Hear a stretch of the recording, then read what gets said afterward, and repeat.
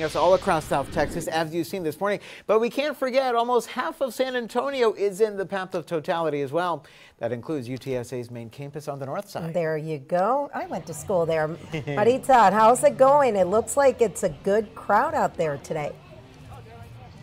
You said it, Yami and Andrew, good morning. We are here at the East Recreation Field Complex on UTSA's main campus. Let me step out of the way so you can see all the folks here, all of the folks heading here for this private viewing party that's set to get started in about 15 minutes. Lots of excitement in the air, despite the chances of maybe not seeing the total eclipse. But I can tell you the sun has tried to break through the cloud coverage all morning, so people here think they will experience a little something. Now, since about 9 this morning, students and staff have been getting ready for the total solar eclipse viewing party here. UTSA officials say this part of campus offers an ideal vantage point. They anticipate the sky over the campus to darken as though it were dawn to dusk. Students we spoke to are confident they'll witness something they'll remember for many years to come. No, I think we're going to be able to see it. I think it's going to be a good time. And even at that, when it reaches totality, we're still going to have darkness for 4 minutes, which I think is pretty cool.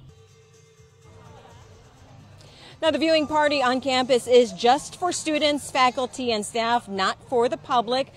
This morning classes were held, but none will take place between noon and 2 during the eclipse. Classes will once again resume again at 2 o'clock this afternoon.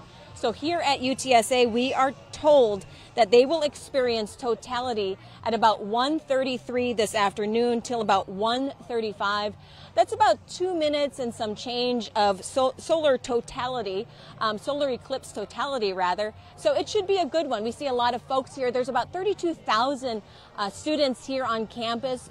About maybe 1,000 are here right now, more are coming. So we'll bring you that story once it happens. Of course, exciting times right here on the north side. For now, we're live on the north side at UTSA's campus. Marisa Mendoza, Fox, SA.